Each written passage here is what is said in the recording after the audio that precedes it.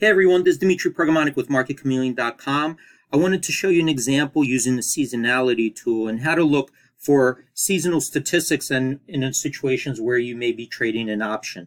So in an option, you have an expiration date, and assuming that you execute the option from the current date to the expiration date, you may want to look at the seasonal statistics to see if you're going into a potentially strong or weak seasonal period. So one way to do it is really to actually put in a custom date range like so, change the dates around, and then run a statistic.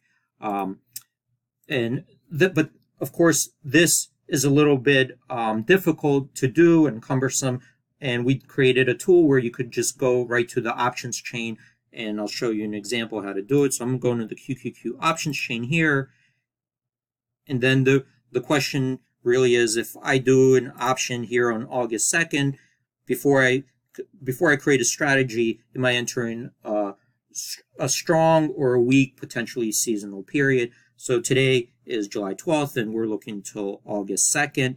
And over here, that's the statistics for the seasonality. So we see that in the last 10 years, between July 12th and August 2nd, which is this, August 2nd, which is this expiration here, the QQQ had a 75% win rate, or the frequency positive returns have been 75%, and the average return during that period has been 2.3%. And if you hover over, you get the average up move, average down move in that period, and the highest return and the worst return as well.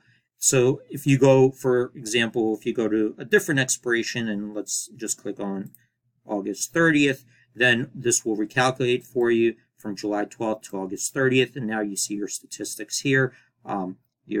The historical frequency of positive returns, the average return for that period, and this really just allows you to put in another component in your analysis when you're making a decision and strategizing your options strategy.